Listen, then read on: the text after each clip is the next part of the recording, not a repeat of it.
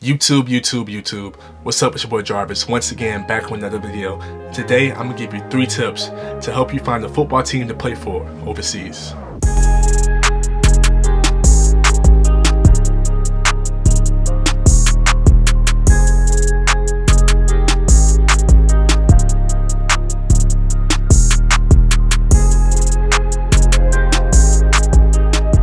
Before we get into this video, go ahead and hit that like button and also subscribe to the channel if you like football content, if you like game day vlogs, and also weekly vlogs. So basically, I was sitting at home thinking of ideas for videos and stuff, and I just came across this.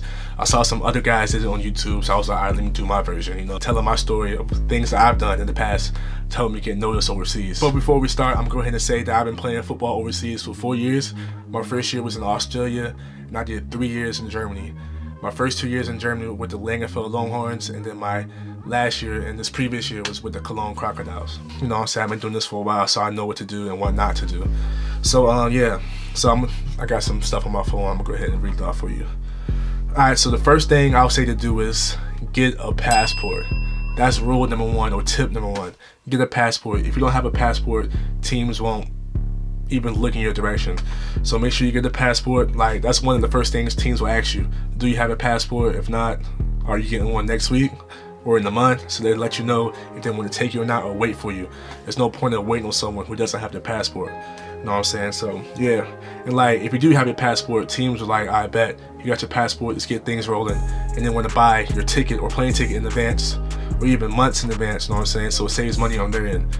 So they probably buy your ticket probably 3 months out, 4 months out, and they need your passport information to do that.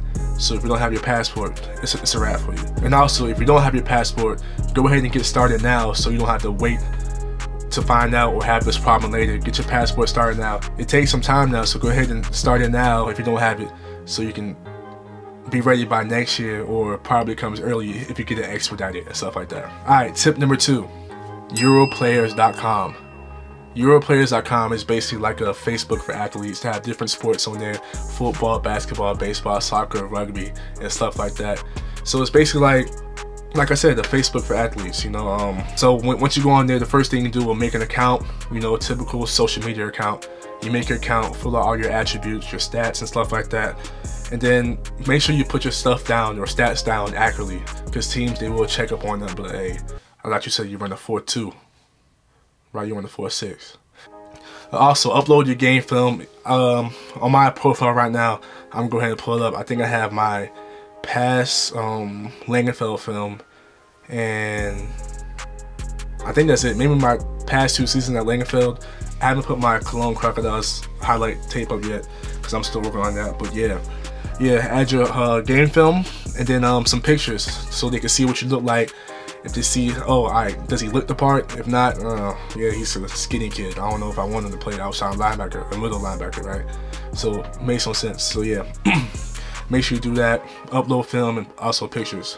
Rule number 3, or tip number 3, connections. Connections is really big. It's like marketing, you know what I'm saying? So like, word of mouth.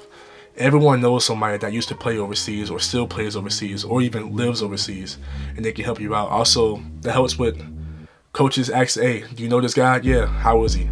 Does he play good? Is he fast? Is he this? And stuff like that. Word of mouth goes a long way. And also just simply just asking people, you know. Also hit teams up and coaches on Facebook, Instagram, Twitter. Like, you can go on teams' websites and look at every coach they have, search their name up on Instagram or Facebook, and just communicate that way. It's easy now. It's basically a free game, you know what I'm saying? So go ahead and do that. It's nice and easy, it's simple, and those are the 3 tips. And if you like this video, go ahead and hit the like button. Also subscribe to the channel. Yeah, more videos coming soon. Peace.